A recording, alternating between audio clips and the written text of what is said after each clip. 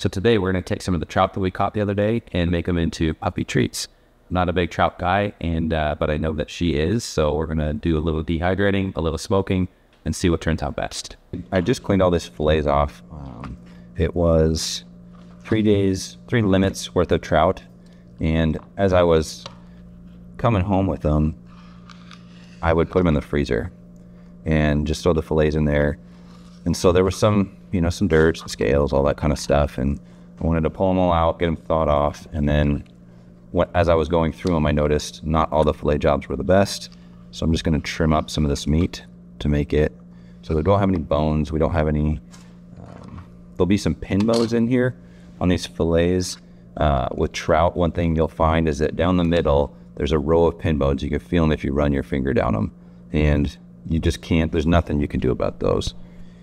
They will, when we dehydrate and when we smoke these, they should soften up to the point where it's not an issue for the pup. I know that I've done this with salmon before, and if it's big salmon, I will use a pair of pliers and get those pin bones out.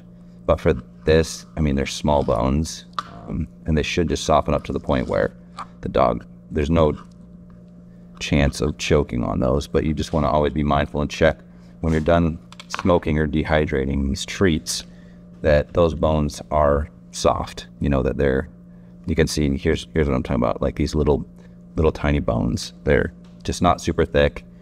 I mean, it'd take a lot of work to get them out of there, and they will just cook down and soften. What I've opted to do here for our first round in the dehydrator is I'm going to cut these pieces into smaller chunks. It will hopefully dehydrate out pretty well. This first little piece batch here, I'm going to do with the skin on. I might skin some later so that we can have an experiment with skin on and skin off. We've got a lot of trout here, so we can try multiple different methods. All right, got the trout cut up that we're gonna dehydrate.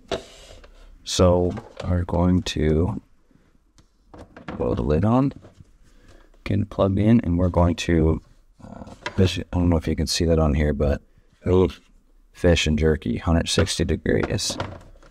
So we're gonna plug this bad white hand.